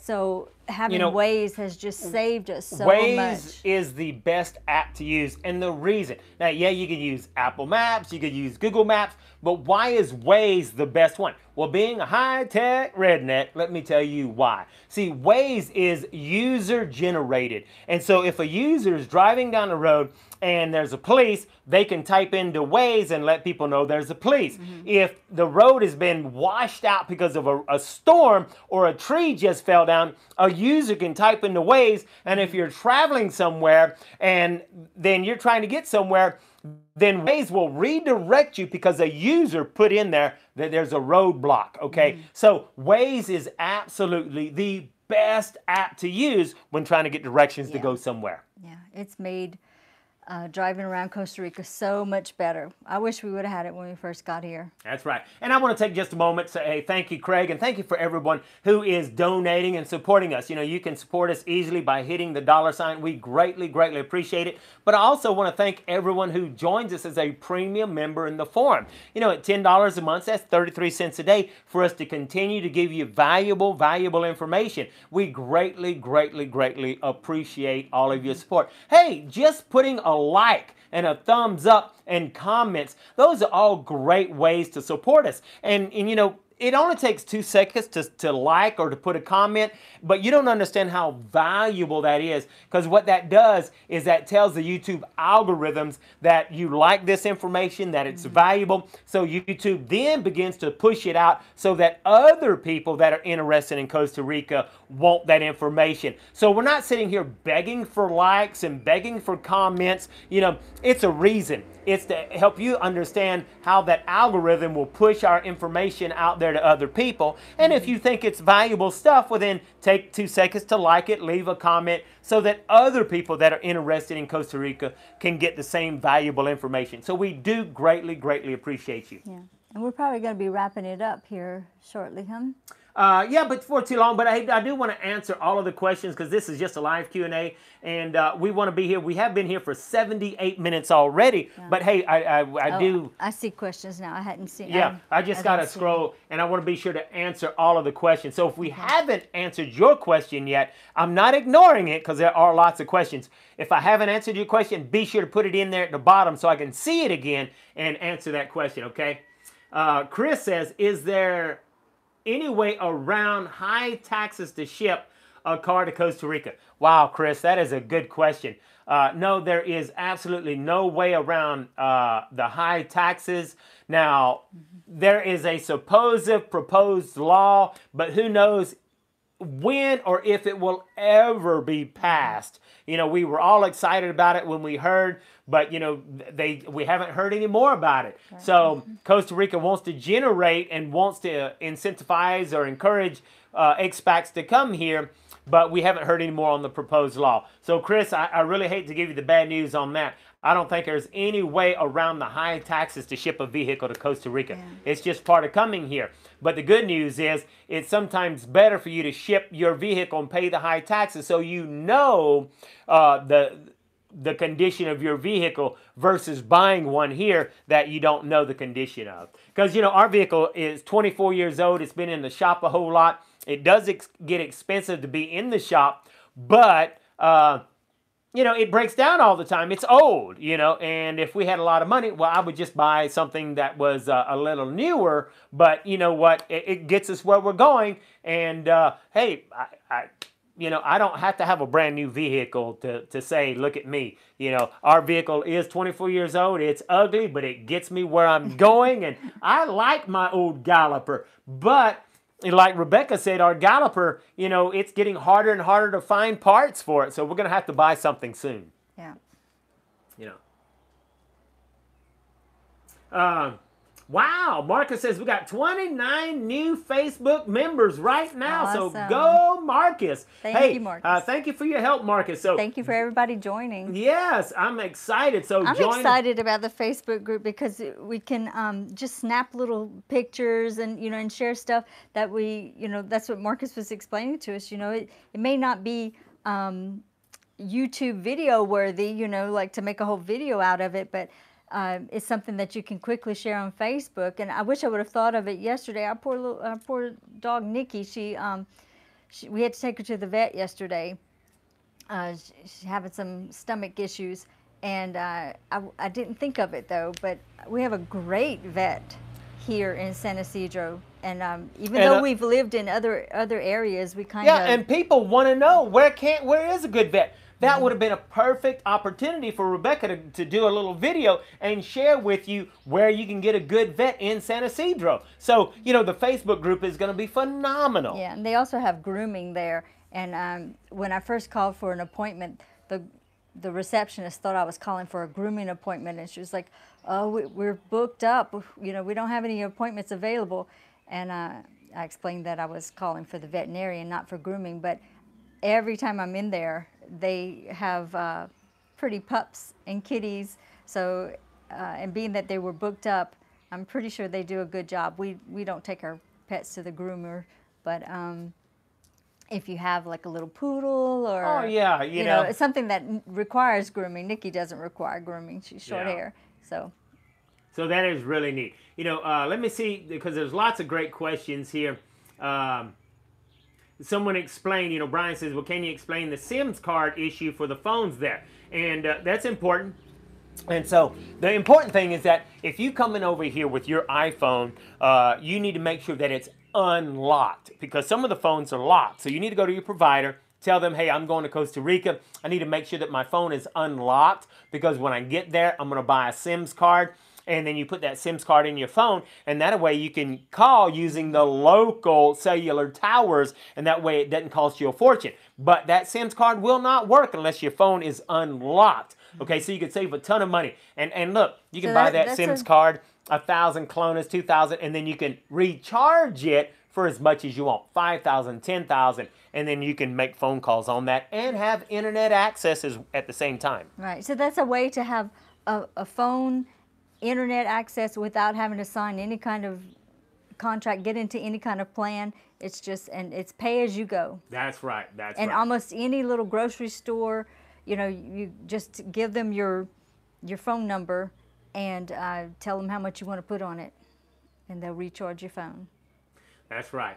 I had a couple of people saying that they were having an issue joining the Facebook group. And so just go to the link that I put in the description, and I'm going to go ahead and copy that and put that in there right now. So go to the link that's in the description. And Marcus, if you would, put that link in the description a few times just so that people can easily find it as it goes up. But I put a link in there. Click on that link. I think you do have to be logged into Facebook before you can join that group. So make sure that you're logged into Facebook. Click on that link that's in the description. And then there's a place you can hit join group. And it really is that easy, but you do have to, you have to agree to the terms that you're not going to be a troll or a pain in the butt, and you have to, answer a couple of questions. How did you hear about it? Stuff like that. And then you can easily join the group. Now, you know what? You can click join the group. You don't even have to answer those questions. If you're not going to participate, but you just want to see what's going on in there, just clicking on it, then you've joined the group, and but you won't be able to comment.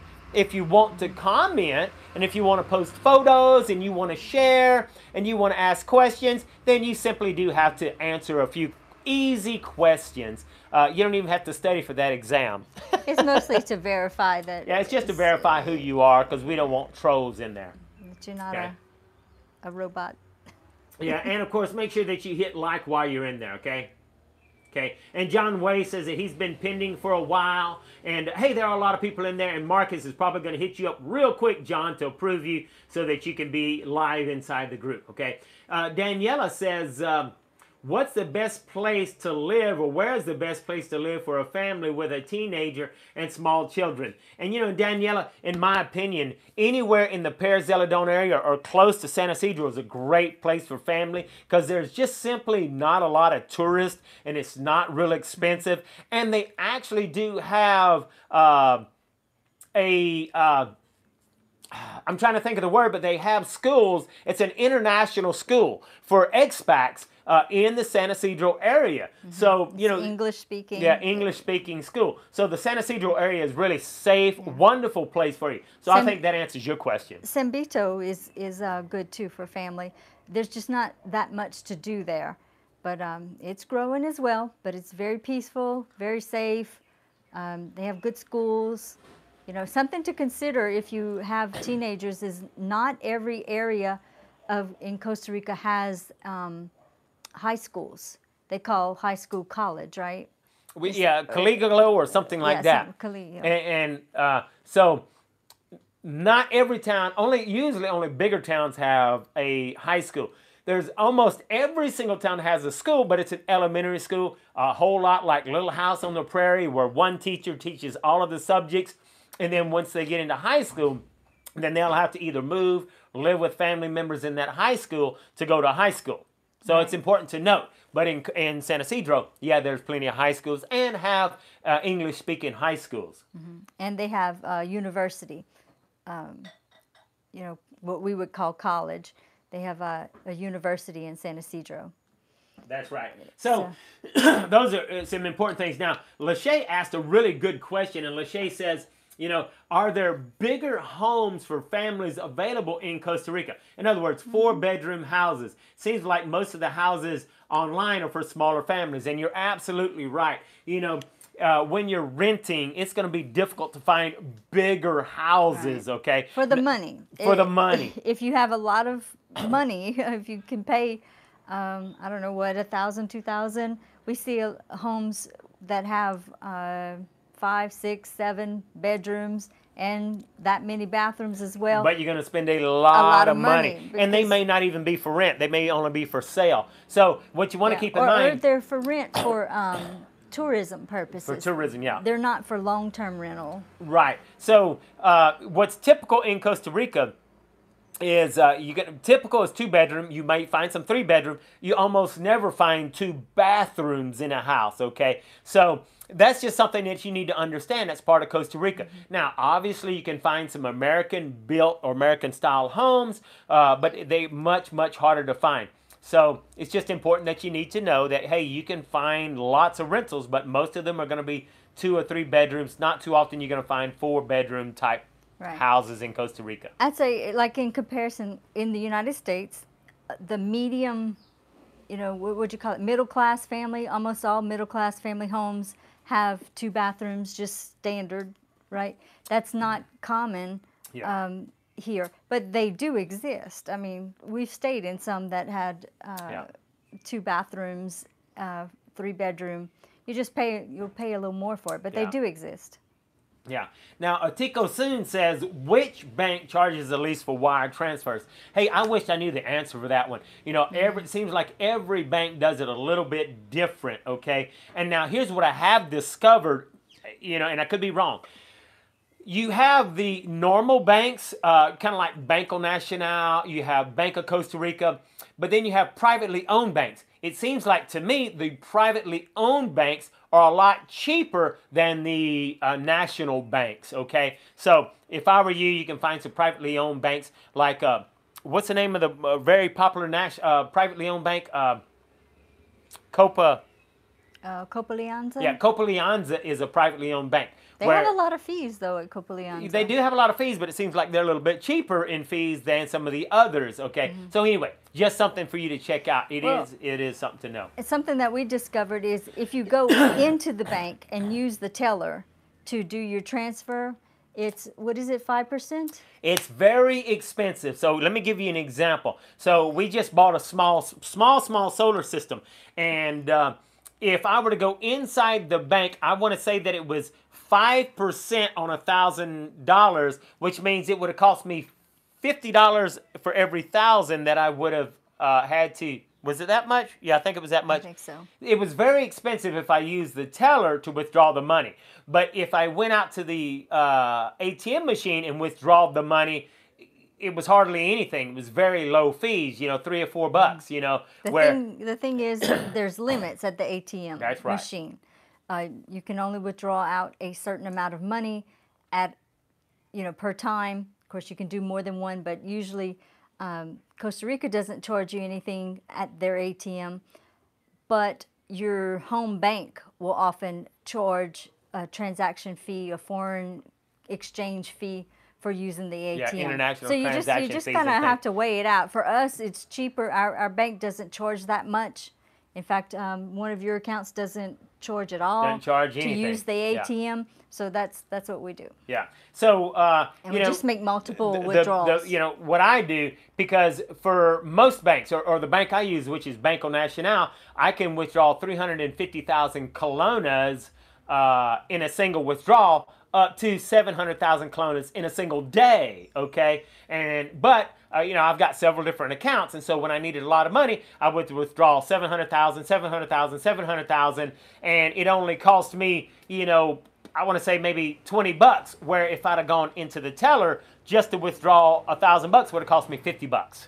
Yeah, so if you're going to buy a used car, like when we bought our used car and we needed to get out $4,000, we had to do some, you know, talking to the bank, and we ended up having to pay some pretty high fees, huh?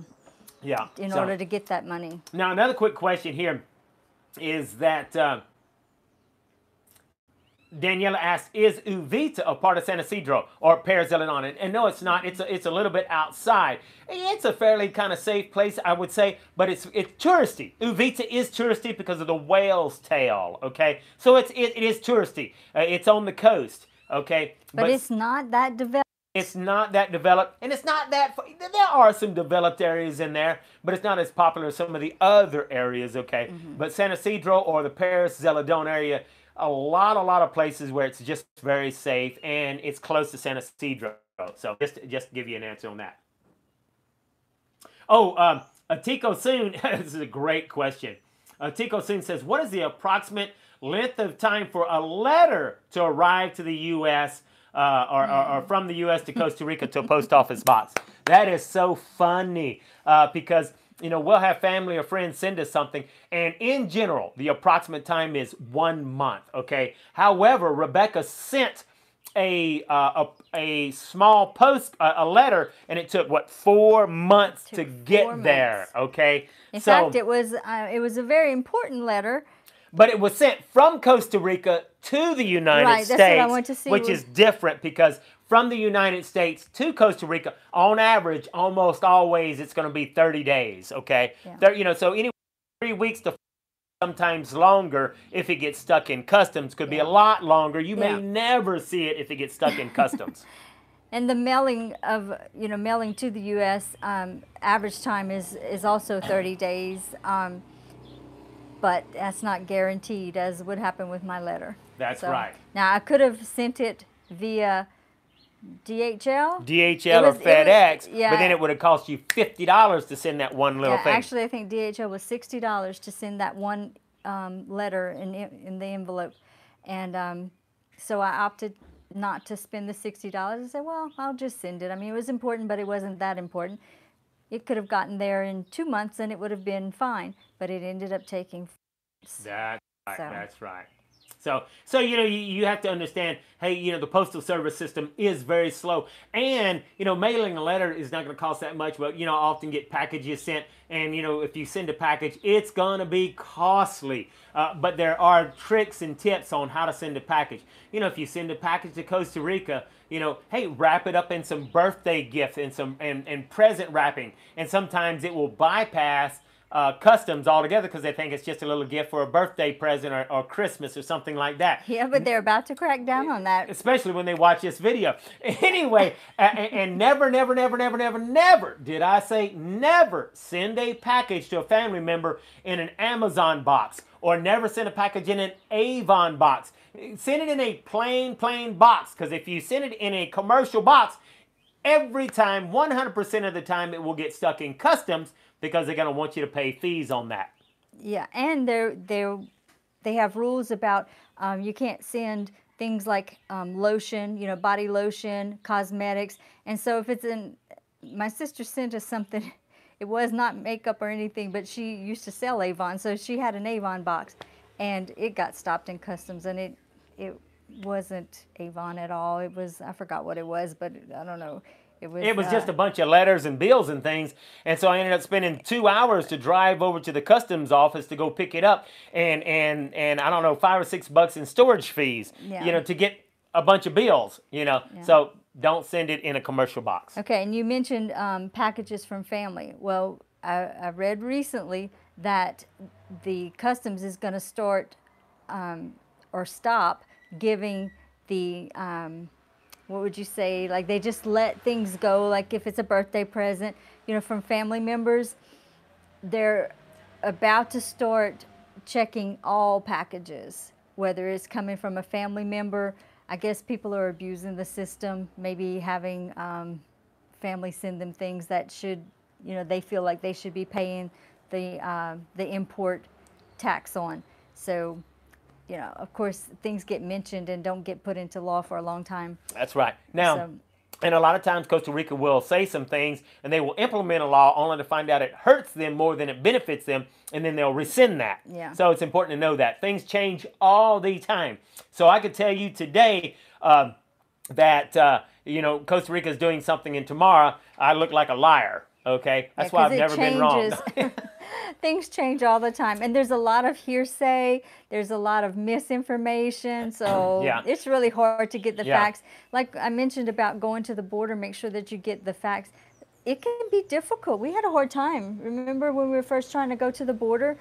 We had a hard time finding out the facts, because even when we would talk to officials, we would get different information from even officials. Yeah, it's important to that's why we have the forum, because in the forum we try to give you all of the facts and we update things as we get it. It's going to be great to have the Facebook group, because in the Facebook group people can share their experiences. Okay.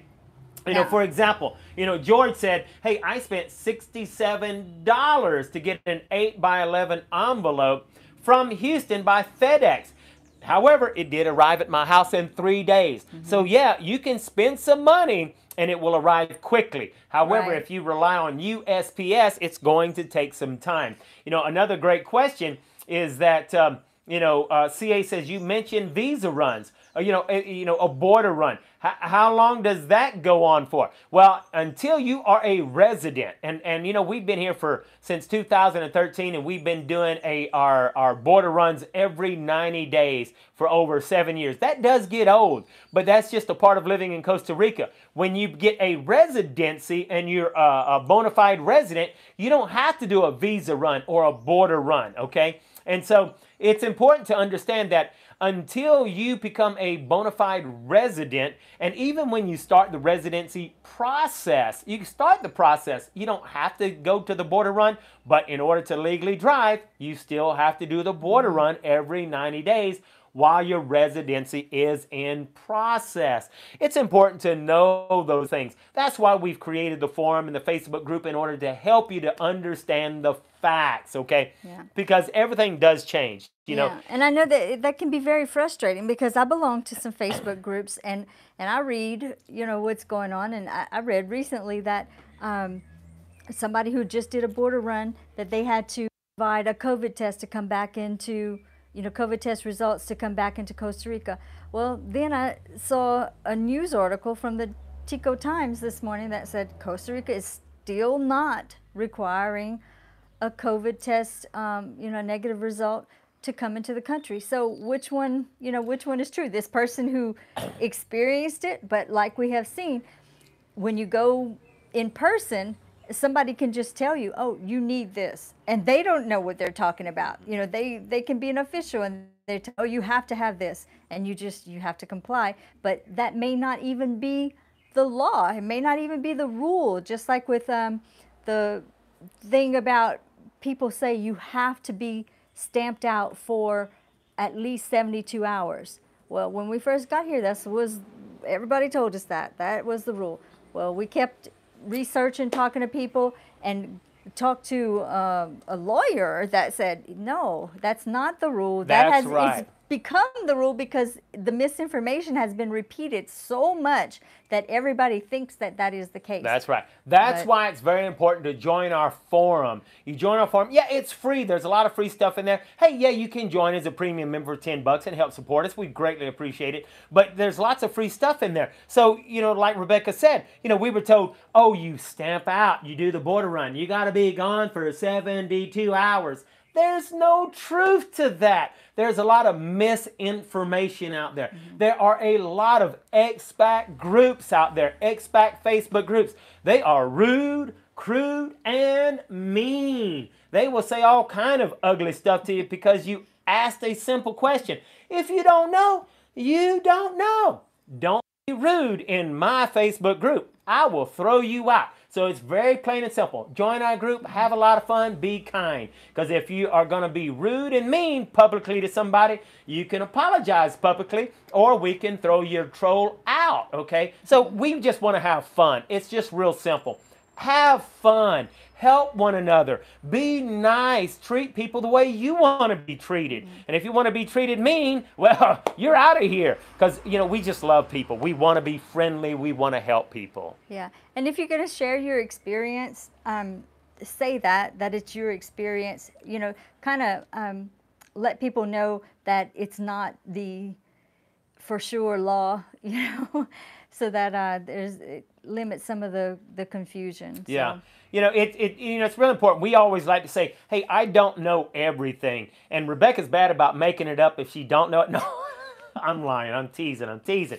You know, we will tell you from our experience, this is what we've done, okay, and what we did. So we try to give factual information. We try to be very kind to everybody. And there's been some people that's been rude, crude, and mean. And as much as I want to just pound somebody, it's too easy to hit the delete button, okay? So, you know, we try to be really nice. And there is a lot of misinformation. So we're trying to help people as much as we possibly can, okay? And sometimes we unknowingly, innocently, have the wrong information. Yeah, and you know, it's kind of like, now George says, you know, I heard that Nicaragua requires the COVID test to cross the border. And you know what? I think that's the same is true for Panama.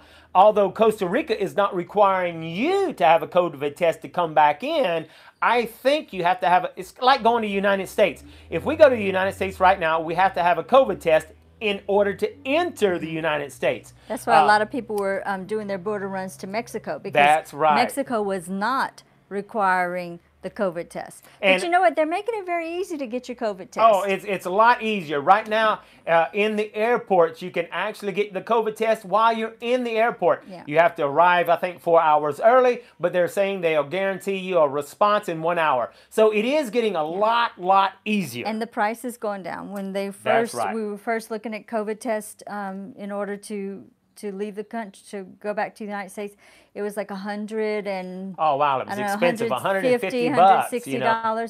But the prices have come down. I think the cheapest I've seen was $50 or $49, and the average price seems to be around $60. Yeah, you can get it a lot cheaper. Yeah. Another good question, Evelyn says, well, how much money a year will you need to live on? And, you know, that's a great question that has multiple answers. So let me put it this way.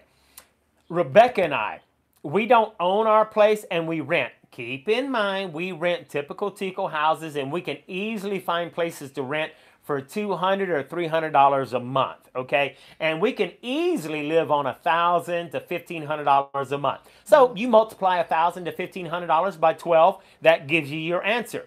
Now, if you come down here, and I've told a lot of my friends, if you come down to Costa Rica with $200,000, you can easily buy a place, a nice place to live for $200,000. And if you buy a place for $200,000, well, you now no longer have a mortgage, and you can easily live on $1,000 a month. Meaning $12,000 a year, you can live high on the hog, in my opinion. On $2,000 a month, man, you're living like a king in Costa Rica if you own your own place and you don't have a mortgage or rent. And we say that because, well, first of all, let me say, and if you do spend $200,000 on a property, then you qualify to get your residency. To get your residency. You still have to apply and everything. You still have to pass the qualifications FBI check and, and all of that stuff. But yeah, like Alan was saying, okay, one thing to think about is the pensionata. Is that how you say it? Yeah, the pensionata for retired people. For retired people, the minimum is $1,000. You have to show that you have a pension that comes from the government, or you know, you can prove that you got $1,000 a month pension. Right. So they put that as their minimum. So obviously they feel like people can live can survive on $1,000 a month. Right. So, but of course, you know, we're not talking about car repairs and owning a vehicle and going out to eat, you know, several times a week and so forth. Although you can eat at sodas for very cheap, and sodas are nice places to eat. Yeah. However, so it depends on the quality. Depends on your comfort style, right? Your comfort level. You know, the house we're staying in right now, a lot of people would turn their nose up at it and would be like, "Oh, I would not stay there." But it's all in what you value. That's right. You know, for us, we got a roof over our head. We got a comfortable bed. You know, that's all that's important. Safe, we love clean. being outside. Yeah. You know, it's not luxurious. Yeah. Priority for us is we both work online. So priority is that we have decent internet to work online. Yeah.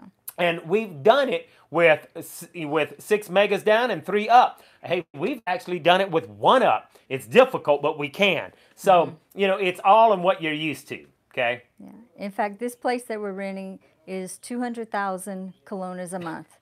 And that comes out to like, with the current exchange rate, that comes out to like 365, something like that. For what? The 200,000 colones a month. Yeah, you know, 300. Yeah, 200,000 colones a month. It's under $400. Yeah, it's fairly cheap. It's between $350 and $400. Yeah. Because of the exchange rate. But it includes, okay, the place to stay, it's furnished. Although the furniture is not, you know, top notch, it's clean and it's nice. The electricity is included. The propane tank is included. The internet is included. Internet is included. Everything the water is included. The trash is pickup included. is included. It's gated. It's got a parking area. It's in the middle of the city, close to everything. So when you look at it, really, 200,000 colones a month, that's a dang good deal. Yeah. But like I said, it's not luxurious, you know. But I'm not, you know, I'm not living in a palace, but I ain't hurting for nothing. Yeah, and we've done really good at. every city every little town, even up in the mountains, we've found really good deals. But we were living here, so we had the time to look around and talk to people and so forth. And we had a great benefit in that we did the house sitting. Yeah. So here's a note, okay? Here's a note. If you're taking notes, this is an extremely important tip. You can look forever at home and outside of Costa Rica, and it's hard to find anything. But when you come to Costa Rica, do a discovery tour, a recon tour, you will be amazed at what you can find and the prices that you can find it for when you got boots on the ground. When you're here, you will be amazed at what you can find, where you can live, and at some phenomenal, some very great prices, okay? So yes, when you're buying stuff, groceries, electricity, those things are expensive. But the cost of living is very cheap when you can live for $200, $300 a month in your rental. So yes, you know, you can find stuff at a great price when you're in Costa Rica. yeah. And as far as cost of living, you know, it's nothing to spend $100 every grocery shopping trip. Yeah. You know, but we buy some things that most people wouldn't buy or don't. Not that they wouldn't buy, that they don't need to buy. However, we are very thrifty in that we don't buy a lot of processed foods. Yeah. We don't buy cereals and cold drinks and, you know, and stuff like that. But then, you know, he'll get apple juice and that's, you know, right. You know. So, you know, things that other people maybe don't buy. And we have pets. We spend a lot of money on our pets. We spend a lot of money on our pets. Okay, so that's we not spoil really, them. Yeah, right. That's not really in our $1,000 budget. That's you know, right. vet costs or even. Now Evelyn has a good question. She says it's a silly question, but really it's not a silly question. It's something you need to know about. And you know, and that's why, because, you know, Evelyn, if you were to ask this question on some of these other expat groups, they would tear you up, okay? But this is an important question you're asking. You know, I say no question is a dumb question. No question is a silly question. Evelyn says, it's a silly question, but are there many bugs around? Absolutely, Evelyn. And you need to understand that you're coming to a tropical country, and in most houses, not in this one, but in most houses, it's not sealed. There's a lot of holes and a lot of places for bugs to come in. In this house, it's pretty sealed, but almost 95% of the houses in Costa Rica does not have any screens on it, which means if you open up the window so you can get some airflow, bugs are going to come in. So yes, there's a lot of bugs, and you get used to having bugs. I mean, the other day, there was a bug about as big as my head. No, well, but that was a big old spider, you know, and Rebecca saw one today, you know, it wasn't as big as the one the other day, but it still startled me. It was big enough for me to spot across the floor. Yeah, so, you know, you do get a lot of bugs here. But, you know, there's a lot of bugs, but not a lot of dangerous bugs that I have found. Yeah, well, there are poisonous spiders and so forth, but even like this house is in the city, and we still see little beetles and the spiders and so forth. But a lot of the houses that we've stayed in for house sitting were owned by people who had money, and they paid for pest control. So you can, you know, they're called fumigadors. Fumigators. Fumigators is what it translates to. So. I suppose. So they are here. It is a service, and you know, it's an extra though. A lot of the houses that we rent, they don't have that service. Yeah. So now I can see that we've gone on for 111 minutes, which means we're close to 2 hours, and I want to shut it down so that other people will get an opportunity to watch it, because people just simply, they see it's 2 hours long and they won't watch it. But hey, we're having a good time today. It's a Q&A, and it's really for you. We want to answer any questions about moving to Costa Rica, living in Costa Rica, the Tinamaste area. But at the same time, one last announcement. Please go join our Facebook group. It's brand new. It's new. It's a place where people are friendly, kind, courteous. Doug says, my wife says I probably shouldn't join because I could be mean sometimes. Hey. And there's nothing wrong with having an opinion. you just don't have to degrade people or That's right. criticize people, put people down. There's a civil, a very nice way to share your opinion. Yeah, I mean, you can be factual. There's nothing wrong with being factual. And there's a lot of times that I myself, I can get kind of mean. I can get upset when I say, I got the gringo price again.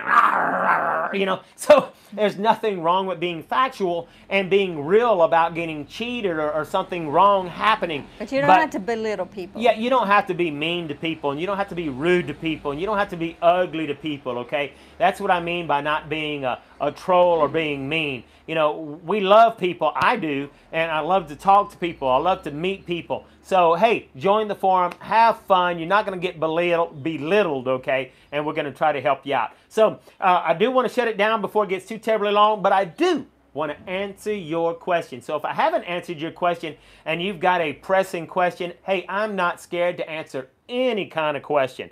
You may not know the answer, but I might not know the answer. We'll say that. I might not agree with your thinking, but it doesn't matter whether I agree with your thinking or not.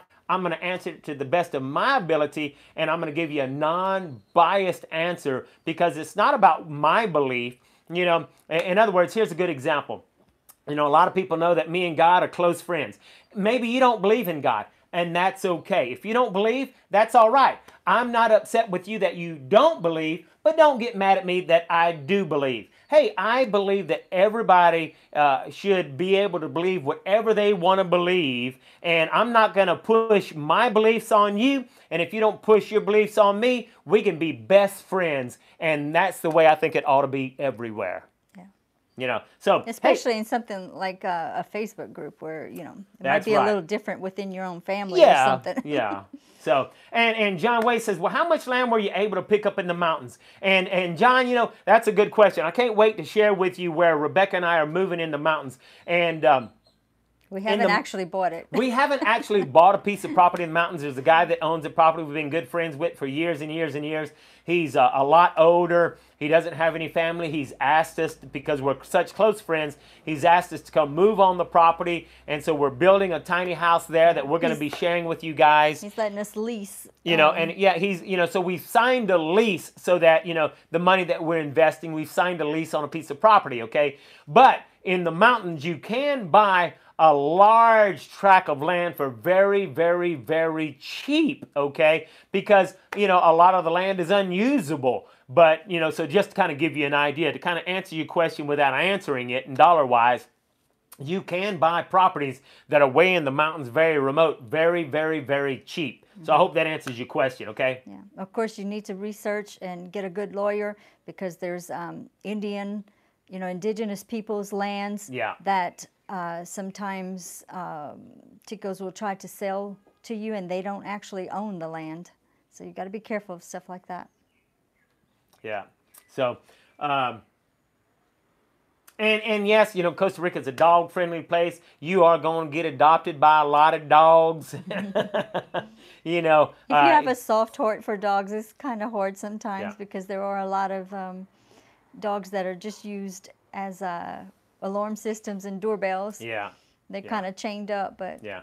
Gina says, have you rented or know of someone who has lived in the Tierra Pacifica? And, you know, I'm not familiar with that area at all. So, surprisingly, we've been to a lot of places, but I've not heard of Tierra Pacifica. Haven't heard of that place. We've lived in a lot of places and have absolutely loved it, but we have intentionally not lived in very popular places on the outskirts of San Jose or the metropolitan area. How do you say that word again? Now you got me where I can't say it.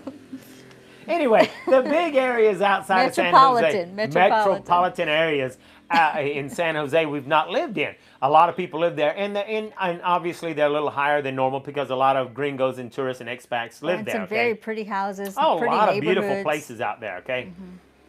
So anyway, I'm really, really excited to kind of share with you guys our journey because we're going to be building an off-grid homestead. So, hey, give me some likes up. Give me some thumbs up. Oh, yeah, if you're excited about finding out and kind of following along with us as we share how we're going to build an off-grid homestead in Costa Rica.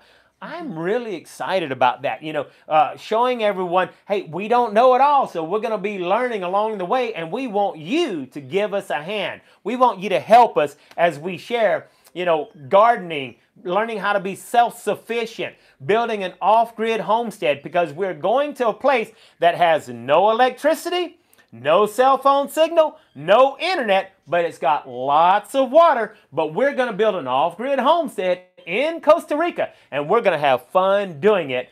All the while, we're going to do it while we have no money. How's that work?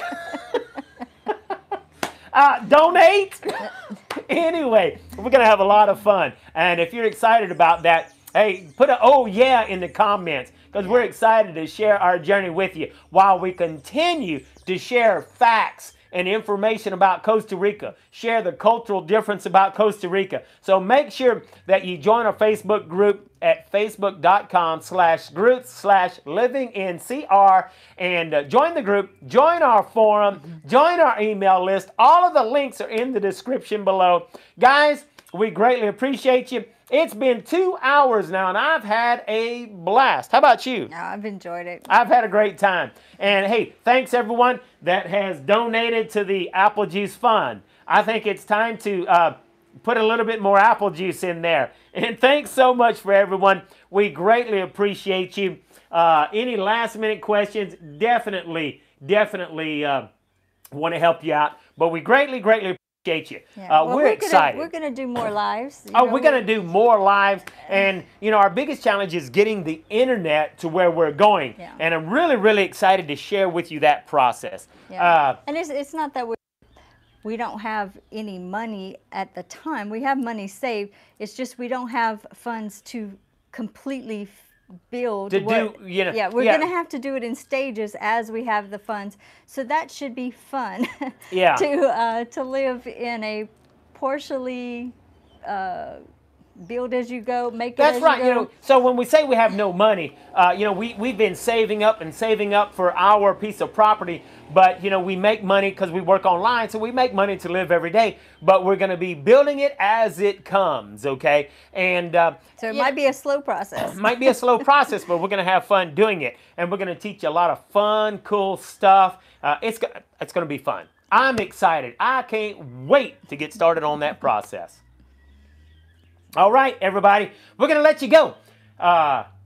I've had a great time today. I hope you've had a good time. Join our Facebook group. We're going to see you next week. I don't know if we're going to be doing a live next week or not, but I'm sure we're going to have some sort of video next week.